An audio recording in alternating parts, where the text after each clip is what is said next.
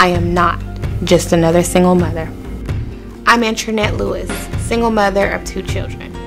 So when I went to speak with Sabrina about the Parent Empowerment Program, my life was in shambles. I pretty much broke down in her office. I had no hope.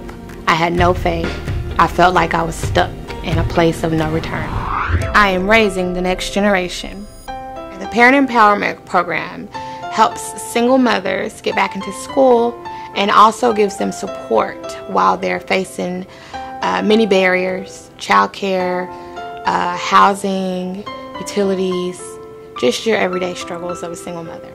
It's motivational, it's uplifting, it's a group of women determined to overcome and to succeed and to show their children that there's so much more to life than struggling and staying in poverty.